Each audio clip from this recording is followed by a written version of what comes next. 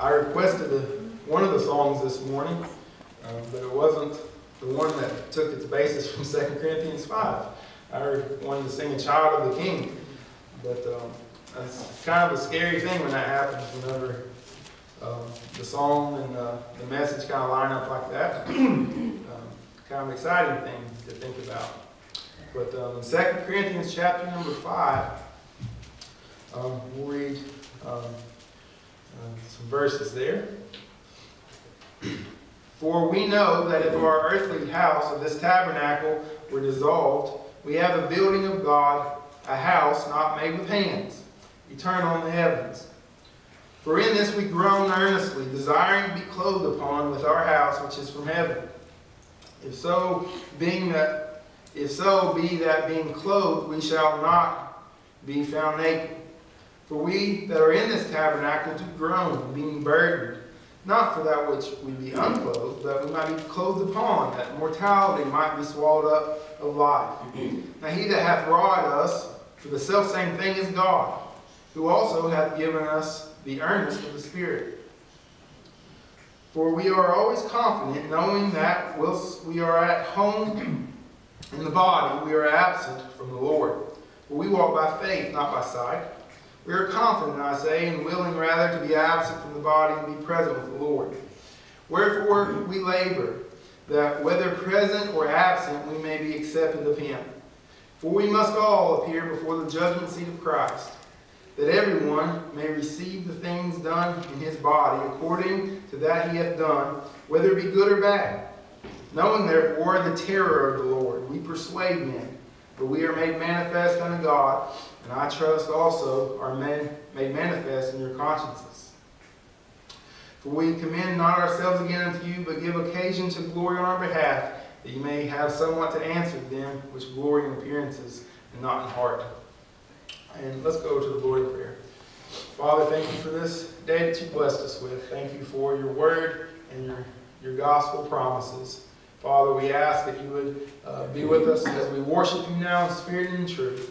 Pray that we can hear the words, that the message that you have for us. Give us eyes and ears to hear and to retain and perceive. Lord, may we be encouraged where we need to be encouraged and change where we need to be changed.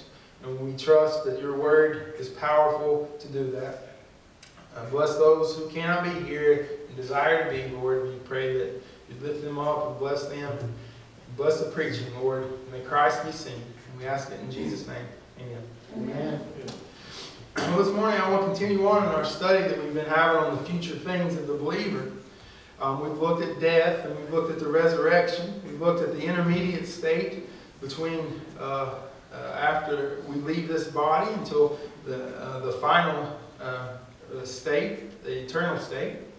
We saw an introduction to premillennialism, and we took a couple weeks to look at the outline of things to come in the 70 weeks of Daniel. Well, I know I promised back in February that we were going to do the millennial reign, and this might be the longest introduction to a message that I've ever preached, but I want to look at two more things that will happen before we get to that millennial kingdom. There's a lot of other things that we can talk about. I'm not going to focus on the tribulation period because we're looking at the life of the believer. And I don't believe we'll enter in that tribulation period.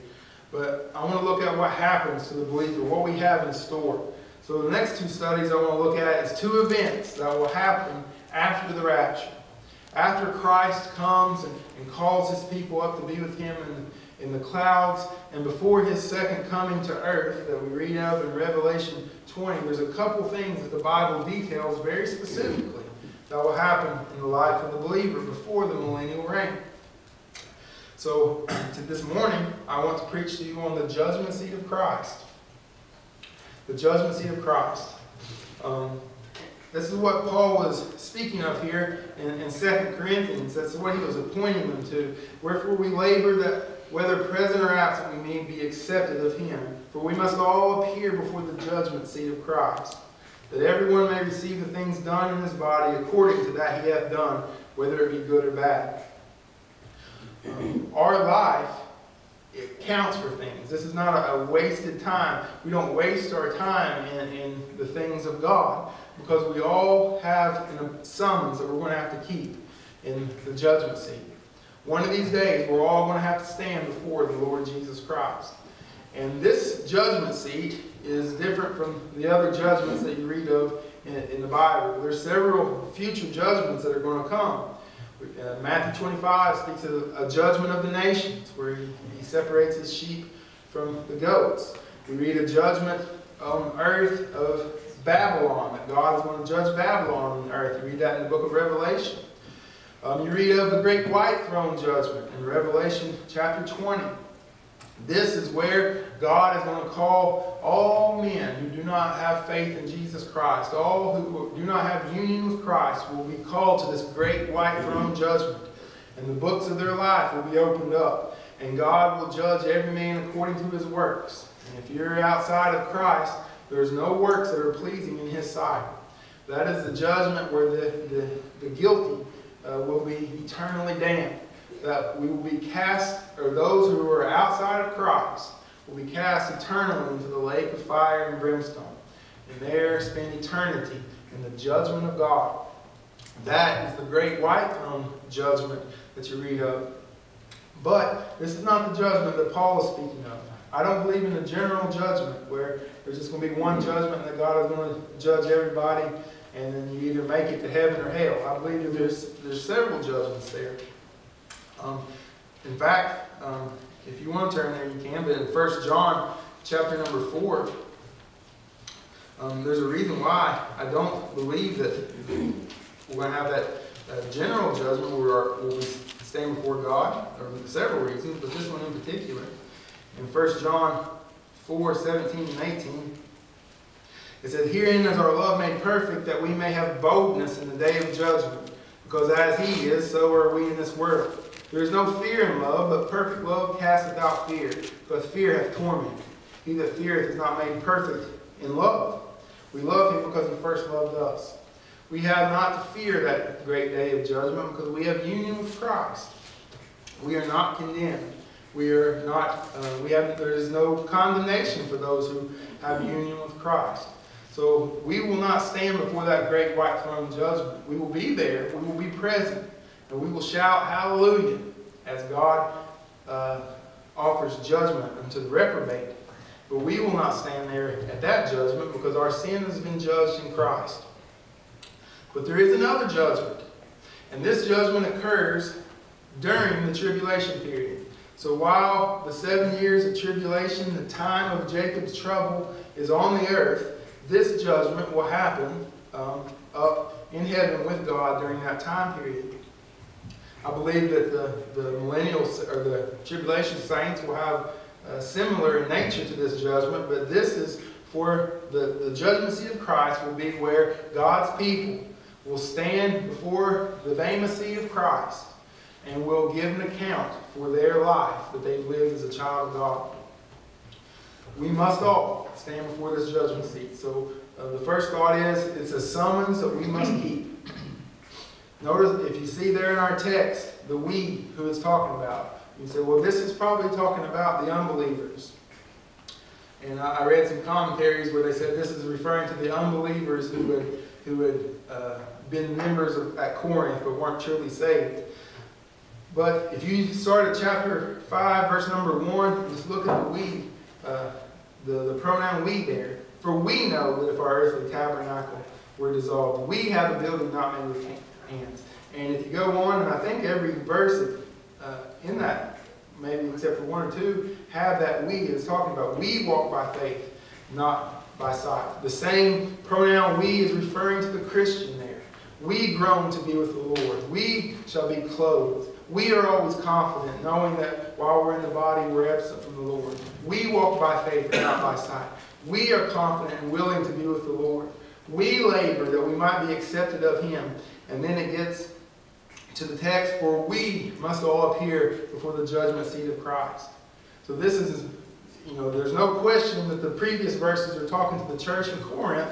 And then verse number 11 stresses that, for we, the same ones who groan to be with the Lord, and the same ones who are confident, knowing that when we die, we'll be with the Lord and walk by faith and not by sight. The same group of people we know we must all appear before Christ. And that word appear is an interesting word. It's really not strong enough in our English language. It isn't that we must appear and be present. It's more than that. It does mean that, but it means more than that. It's not simply that we all have to show up, or we're all going to be brought before. And it's not just that we're going to show up and stand before Christ, but it's almost every other time it's translated manifest or manifesting. For we are going to be made manifest before the judgment seat of Christ. We are going to be opened up. We are going to be examined. And in fact, the same word that's used in verse number 11 for manifest, or verse number 10 for appear is used for the word manifest in verse number 11.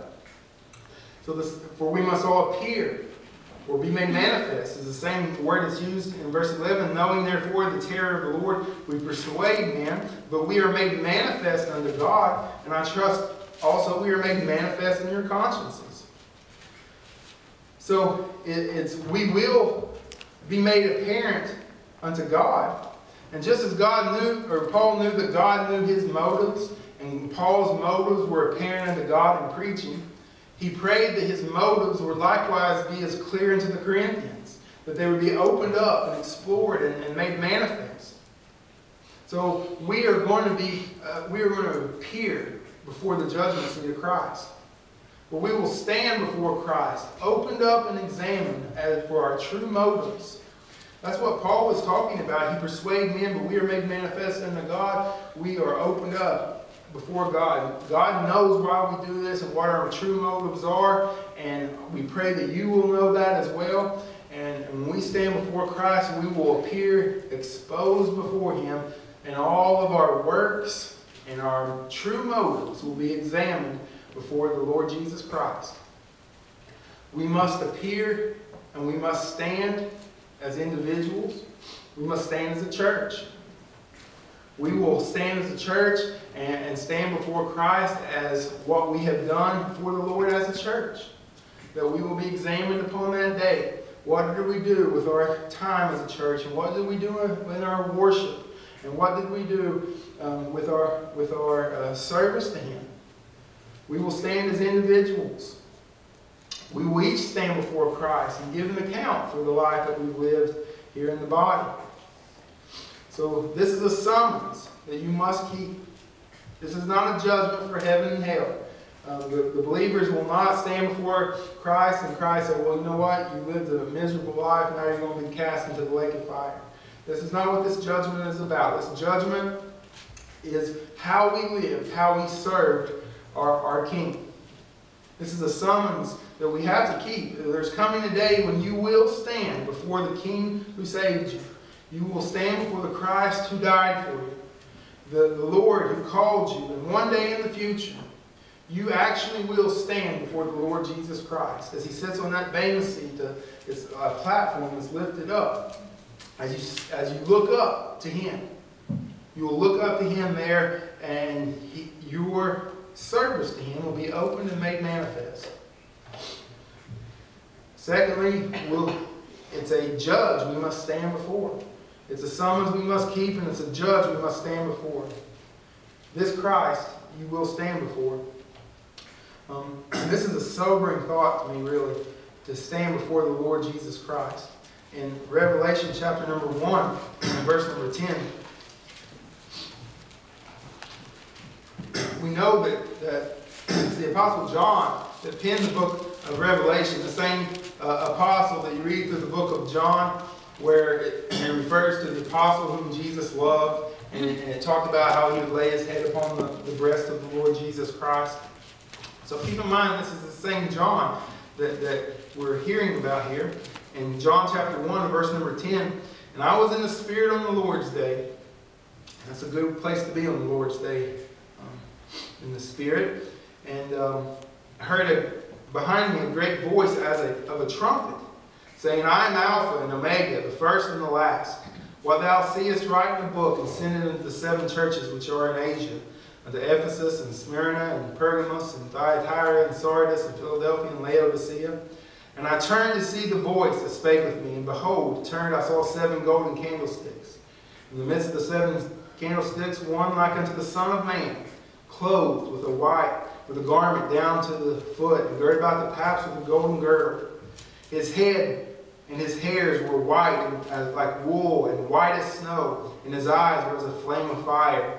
And his feet like unto brass, as if they burned in the furnace. And his voice as the sound of many waters. And he had in his right hand 7 stars, and out of his mouth went a sharp 2-edged sword, and his countenance was as the sun shineth in his strength. And when I saw him, says John, I fell at his feet as dead. And he laid his right hand upon me, saying unto me, Fear not, I am the first and the last. I am he that liveth and was dead, and behold, I am alive forevermore. Amen. And I have the keys of hell and death. So the same John that for 3 years was ever present with the Lord upon this earth in his earthly ministry, and laid his head upon his breast, and loved him, and followed him, and served him. The same John, when he saw the revelation of Christ there in the glories of heaven, fell as he were dead. When the manifestation of his glory is made in effect, John fell down and was undone. When he saw the holiness of Christ, much like Isaiah in Isaiah 6, when he saw, he was undone. And this is the Christ that we will stand before. This is the Christ that you will look up and give an account before. And that should be a sobering thought for us here this morning. It should wake us up out of our sleep. It should put things into perspective. That the Lord is coming again. That the master of the house is coming again. That he's coming back. And will he find us faithful? Will he find us serving? Will he find us living as we are? It should motivate us.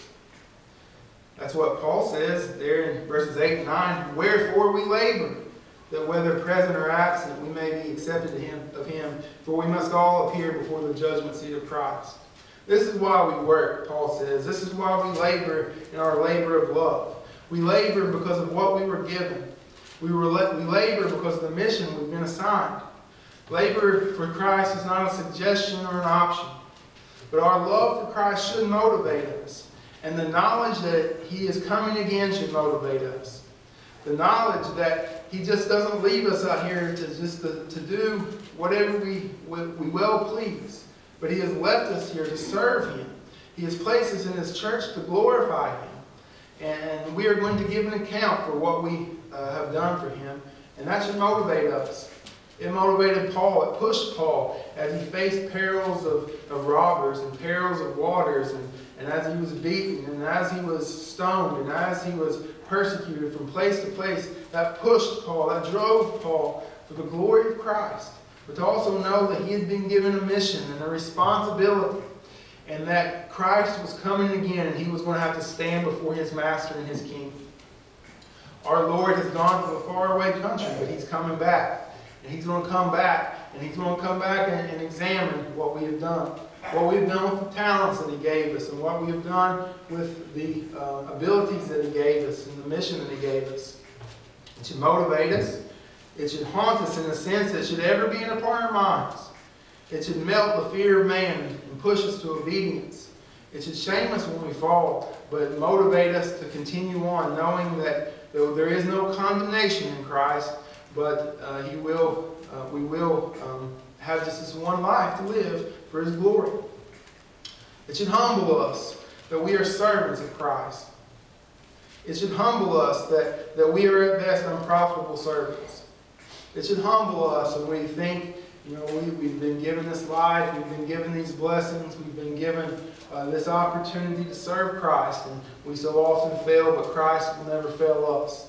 That Christ will never let us go or let us fall away, but still he is with us ever and always. That should humble us when we consider that we're going to stand before him and thank him and offer our sacrifice, our life up to him. Our body is a living sacrifice, holy and acceptable unto God. So these thoughts should humble us, but also should embolden us.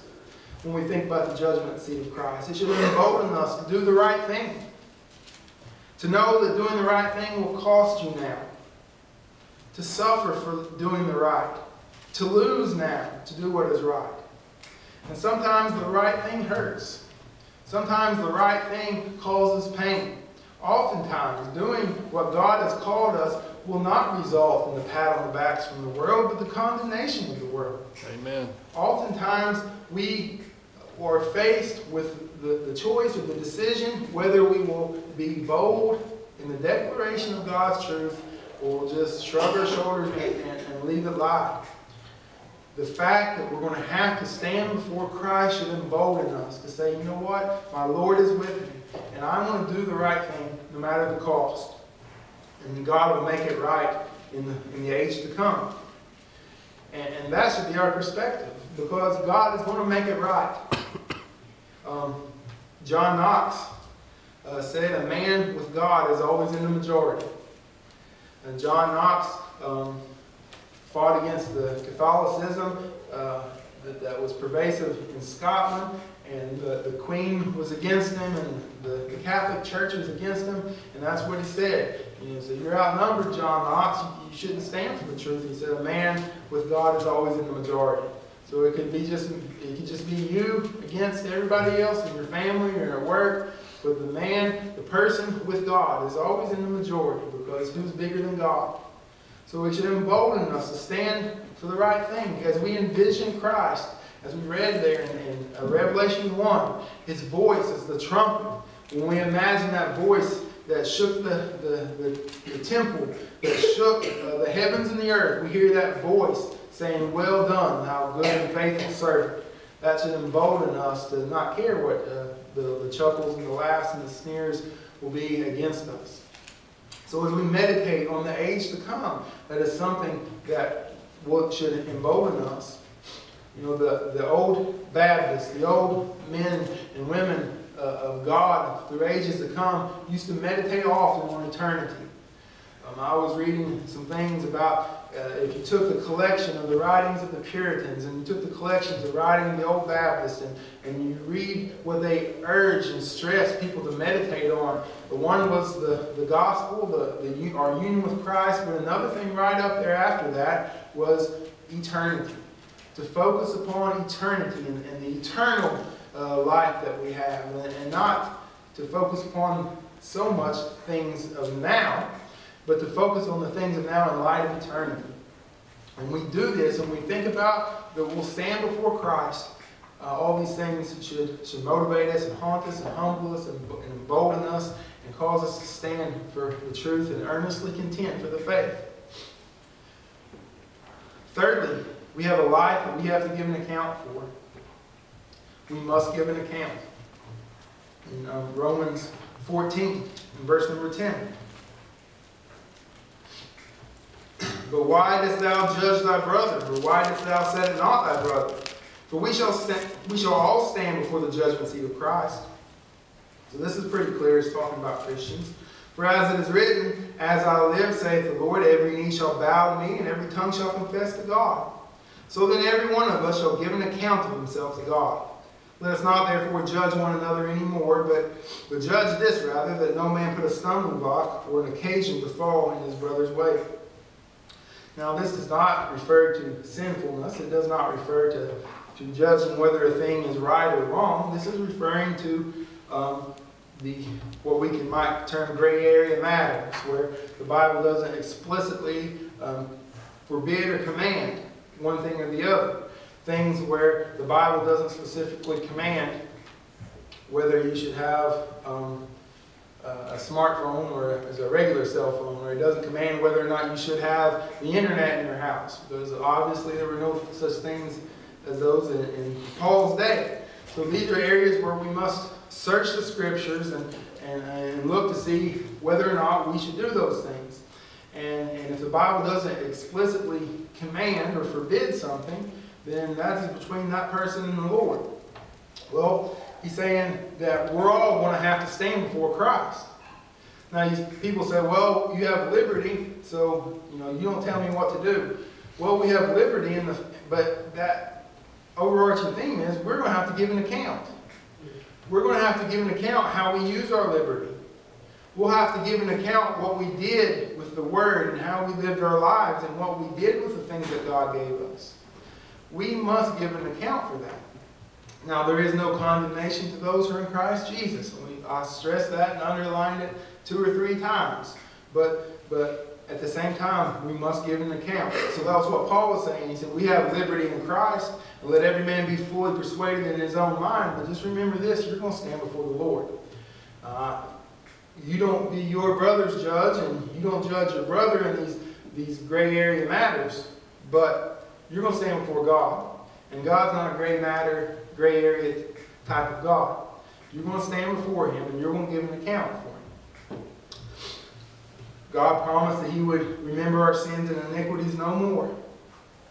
That we are not going to stand, and God is not going to condemn us at this seat for our sinfulness because our sin has been dealt with on the cross. So we're not going to be dealt with for our sins here. But this is a different kind of judgment. Because without faith, it is impossible to please Him. So without faith, you can't please Him with good works or bad works or works in between, because there's no distinction there. Without faith, you have no good works. But we will be judged from the time that we have been born again to the time that we leave this earth for the things that we have done in the body, according to we have done either good or bad. The distinction here that we read in our text is what kind of works that we did. What kind of works that we did. So your life will be brought back before you, and it'll be recalled in this judgment. So from the time that the Lord has saved you to the time that you leave this earth, your works will be judged on what sort they are. What kind of works that you did. And you'll be judged on that basis. So God is not going to condemn you for your sins at the judgment seat of Christ, because He's already condemned Christ for them. Christ has already been judged for our sins. But our works will be judged. What manner of works that we did, whether or in this body, whether they be good or bad. In 1 Corinthians, if you want to turn there, 1 Corinthians,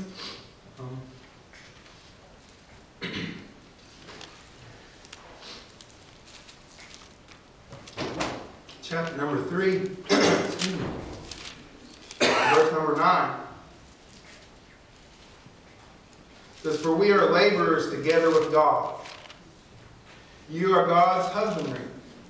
You are God's building. According to the grace of God which is given unto me as a wise master builder, I have laid the foundation, and another buildeth thereon.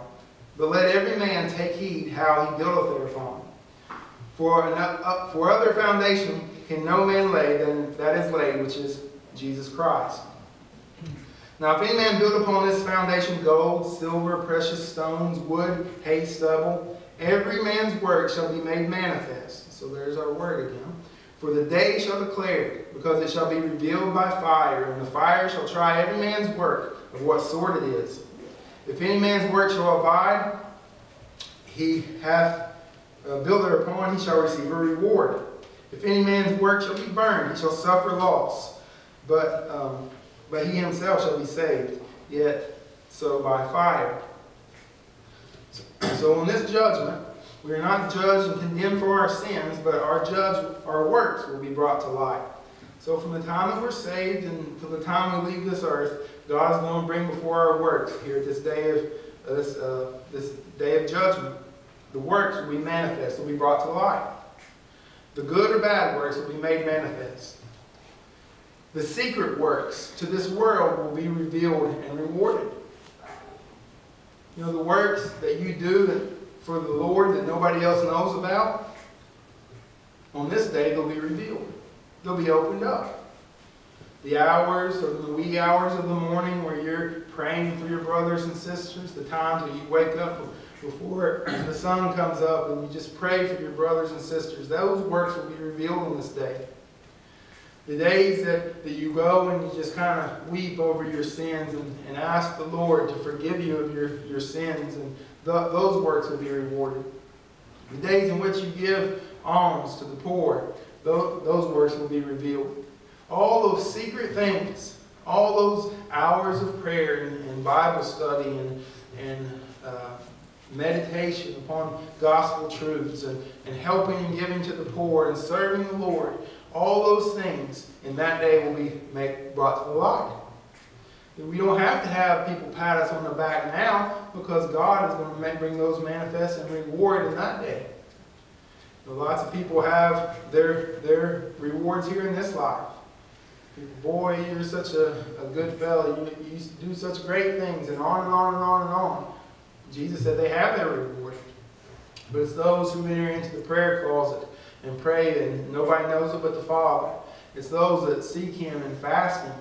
And it's those who give and help in secret, where the right hand doesn't know what the left hand is doing. It is those that are going to be brought to the light in this day. And Christ will be glorified, and we will be rewarded. Persevering in the hardships will be rewarded. When we persevere in the hardships that we go through, this day is when it's going to be rewarded. The false accusations will be set right. All those evil workers of iniquity that lie about the saints of God and spread false rumors and all kinds of different things such as that. This is the day where Christ will reward and set things right. This is the day that you be blessed of all people to be persecuted for righteousness' sake.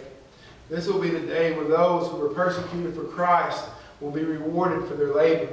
Those who have been long forgotten by this world and not even a footnote in the pages of history, it'll be this day where they'll hear the "Well done, thou good and faithful servant."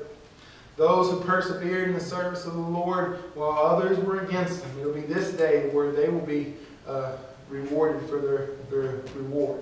Those who were hated by this world and despised, but were faithful to what God had told them to do, it'll be this day where their works will be brought to light. If you keep on reading in chapter number 4 there, Paul says in verse 3, "But it is with me a very small thing that I should be judged of you, or of man's judgment, yea, I judge not my own self. For I know nothing about myself, yet am I not hereby justified, but he that judgeth me is the Lord. Therefore judge nothing before the time until the Lord come, who both will bring to light the hidden things of darkness, and will make manifest the counsel of the hearts. And then shall every man have the praise of God." Paul would stand before the Corinthians and point out their sins and say, you know what? It doesn't really matter a lot to me how you judge me. You can say that I'm not a true apostle, and you can despise the way I speak to you, and you can despise the way I preach to you, and you can believe these false accusations if you choose to believe them. But it's a very little thing for me to be judged of you, because I don't even judge myself, because I don't even trust my own judgment. But I'm going to be judged by Christ. And see, if you're a faithful child of God, the judgment seat will not be a day of dread, but it'll be a day of joy. It'll be a day when the things will be set right. It'll be a day where the people who laughed at you and said you're wasting your life, you're wasting your time, you need to be focusing on money and focusing on retirement and focusing on all these other things. It'll be this day where you'll be vindicated and shown that your faith in Christ was worth it all. So the works will be brought to light. We also find the works will be put to the test. We read there that the works will be passed through the fire. And he said, if you build upon, he says, imagine this foundation. So Paul and the apostles and Christ, they laid a foundation. And then everybody builds upon that foundation. So what are you building? He said some people will be building up structures made of wood. And some will be building walls made of hay. And some people will make walls of sawdust and hay and stubble and just flammable nothing. But some people will be building structures of gold and of silver. And it's going to pass through the fire. Now what do you think is going to happen whenever you have a house built of wood and hay and stubble, and the refining fire of the judgment comes? Well, there's not going to be anything left. And that is what the idea is here. So your life is like you're building. And you're working days and hours and years of your life. and it's going to be burnt up at the judgment, in the sense that it won't be worth anything in the eternal scheme of things. The sinfulness, the idleness, the wasted time and effort will just pass through the fire and be burnt up as if it was nothing. The works for God, though, the faithfulness, the service, that will be only refined and rewarded. The time that you spend in faithful service to God will pass through the flame of the judging fire, refined, and you will glorify Christ as He rewards you there. God is not unrighteous to forget your work and labor of love, as it says in Hebrews 6:10. He is not unrighteous to forget that, which you have showed towards His name, and that you have ministered to the saints and do minister. You know, we just had our Bible conference, and you may have,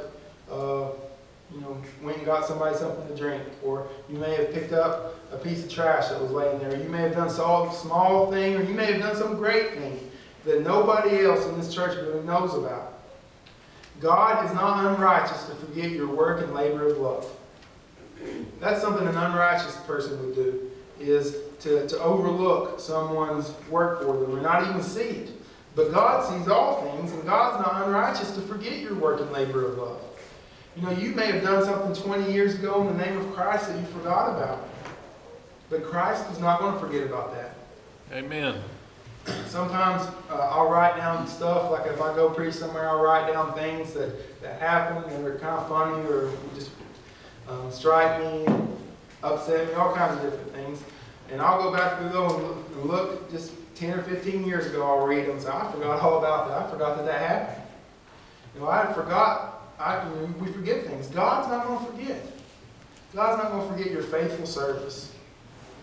And before you go and say, well, you know what, I'm not a missionary and I'm not a preacher, so this sermon is just for people who preach or go to foreign countries. That's not what this is talking about. And I'm not saying you even have to do those things. I'm talking about what God has commanded us to do. Are you faithful in Bible reading? Are you faithful in prayer? If you go through the book of 1 Peter, chapters 2 and 3, there's a whole list of things that God commands us to. And I'll just summarize them. Are you faithful in warring against the flesh? Well, you'll be rewarded for that. Those hours, maybe you're at work, and there is a temptation there, and it is burning at your heart, and you're warring against your flesh. No, I cannot do that. I will not do that. I cannot succumb to this sinfulness. You'll be rewarded for that warring against the flesh and mortification of the flesh. Are you living in a good, honest conduct among the world? Are you living in a way that brings glory unto the Father just by living in good, honest conduct? Or do you, if you leave the house of God and people who know you best, would they say, well, there's a godly person, there's a God-fearing woman, there's a God-fearing man? Well, you'll be rewarded for that life of good, honest conduct. Just living. If you go to the ball game and you're kind to the people there and you help the people there for the glory of Christ. Not for the glory of yourself, but for the glory of Christ, He will reward you.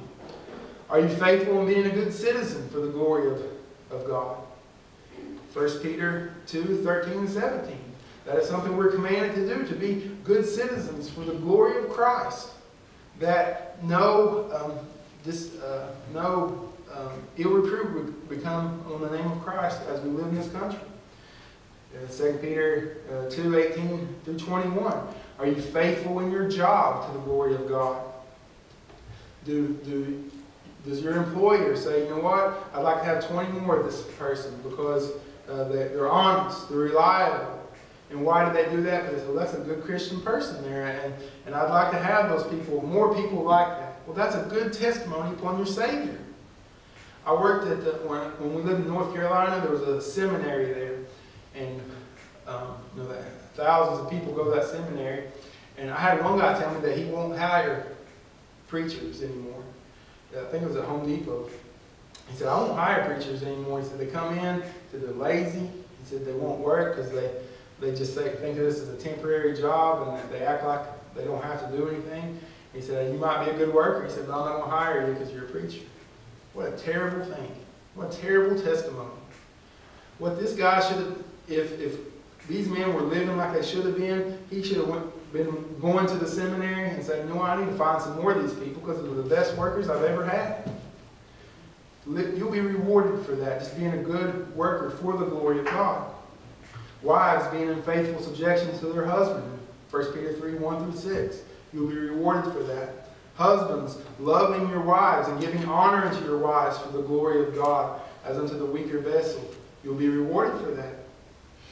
Women in subjection at church. Women covering your head in the services. You will be rewarded for that.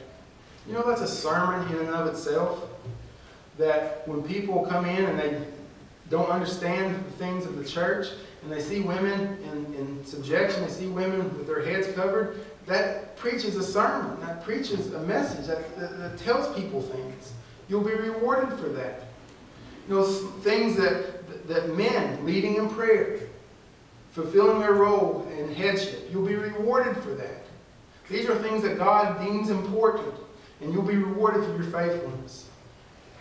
You'll be rewarded if you eat supper right. Whatsoever you do, whether you eat or drink, do for the glory of God. 1 Corinthians 10:31. If we eat for the glory of God, He will reward us for that. 1 Timothy 4, 1 through 5 tells us that God has given us all things to eat. And that if all things are good, if they're sanctified by prayer. That if we do these things, if we sit down and thank God for the food and not grumble and complain about what God has provided and let nothing be refused but eat to the glory of God, we'll be rewarded for that. You know, the people say, well, you can't eat this and you can't eat that. You can't. Well, I'll eat gluten to the glory of God. If you want to be gluten-free, that's fine, but I'll eat it to the glory of God because it is for, He has given it to us, and nothing is to be refused if we do it that way. And what I'm trying to draw out here is that your faithfulness is more than simply coming to church, and that there's not two separate lives, the secular life and the sacred life. Your sacred labor and secular labor. I certainly would like to do more in the service of the church if I could devote my time to the Word and prayer. But in God's providence, I can't do that. So I must be faithful in all my labors. And I don't separate the two. I don't say, well, I have a job, I'm a pastor, but I have a secular job. I work for the glory of God. I do all things for the glory of God. And whether it's rest for the glory of God, work to provide for my family for the glory of God, stand behind this pulpit and preach for the glory of God. Whatever I do, in every walk of life I live, I try to do it all for the glory of God. And you will be rewarded for that. If you live your life that way, do all things for God's glory and the honor of Christ, it won't be wasted. And finally, there will be works that are wasted. If any man's work shall be burned, he shall suffer loss. But he himself shall be saved, yet so as by fire. 2 John 8 says, look to yourselves that we lose not those things which we have wrought, but that we have received a full reward. Don't waste your life. Don't waste your life. Don't waste your one and only life that God has given you. Let me close here with a story that John Piper wrote in his book, Don't Waste Your Life. He said a couple took early retirement from their job in New England 5 years ago when he was 59 and she was 51. So now they live in Florida where they cruise on their 30-foot trawler, they play softball and collect shells. He said, are you going to come to the end of your life, your one and only precious God-given life, and let the last great work of your life be this, playing softball and collecting shells? He said, picture these two people standing before Christ at the judgment seat and say, Lord, look at my shells. Don't stand back and wish that you'd serve Christ. My boss used to have a sign in his office that said, you're never going to get to the end of your life wishing you'd spent more time at the office. Well, you're not going to stand before Jesus Christ and say, I regret serving you, Lord. I regret mortifying my flesh. I regret putting off sin. I regret waking up and going to church. I regret waking up and reading my Bible. I wish I had spent more time watching TV or doing nothing. I wish that I had not served you. No one's going to say that. There will be no regret for serving Jesus on the day of judgment. May God give us grace and desire to serve Him. Let's stand and be dismissed in prayer.